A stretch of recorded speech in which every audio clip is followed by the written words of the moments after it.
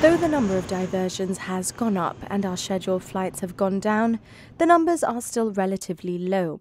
In 2019, before COVID hit and airlines were operating as normal, 2.5% of flights were diverted. Last year, 3.76% of our flights were diverted. We got diverted to Malaga, and I think our plane took off in Malaga about 2 in the morning. And then on the way back, I got diverted again, this time thanks to crosswinds, which, is no one's fault, really. Some things are inevitable, like crosswinds, but things like the telecommunication systems or things to do with a control tower, that can be avoided, I suppose. I think there's something wrong with the MOD. Somebody is not getting their act together.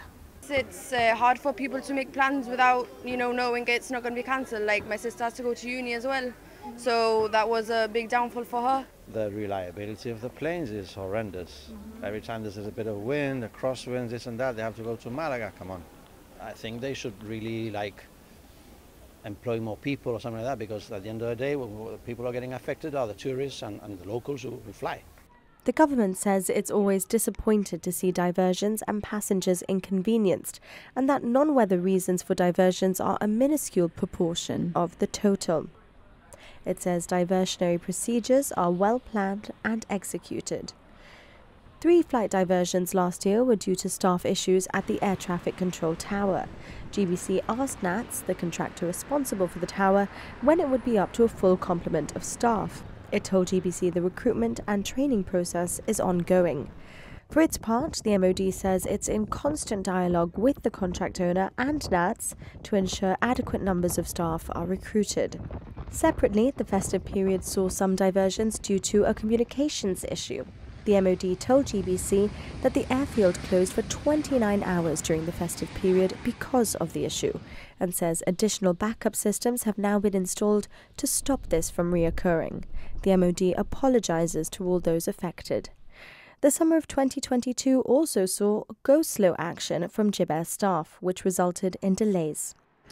During the pandemic, there were fewer flights and, of course, fewer diversions. In 2021, 20 flights were diverted, and in 2020, there were 13.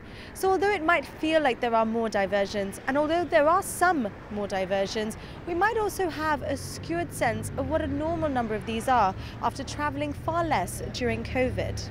And has this changed whether locals will opt for Gibraltar Airport when travelling? I would still fly from Gibraltar because it's more convenient for myself. What I usually do, I would do an overstay anyways, regardless in London. Family want to come over from the UK, and I've got to the point that I sometimes don't feel confident to book a flight into Gibraltar. It might just be as easy to travel to Malaga and use a different airline, and I don't want to do that. This is my home. If I can get the flight from here, I can get the flight from here. If not, I go to Malaga, but it's always easier to come home and not have to travel from Malaga to here. When I flew to the UK, I did choose Malaga as my first choice, just because apart from, like she said, all the crosswinds, it's not reliable. So for me, my next holiday will probably be through Malaga Airport. No one likes it when their holiday plans get disrupted, and although Malaga is an option, there's no place like home. With you by checking in the overhead lockers, in the seat pockets in front of you, and in the surrounding floor area. Do take care when you open the lockers, items may have moved during the flight.